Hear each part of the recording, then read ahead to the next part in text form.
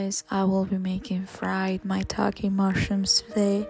This is my maitake mushrooms. I'm gonna start with sparkling water, garlic powder, onion powder, oregano, paprika, salt and pepper, and then I'm gonna add cornstarch and flour until I have a nice consistency.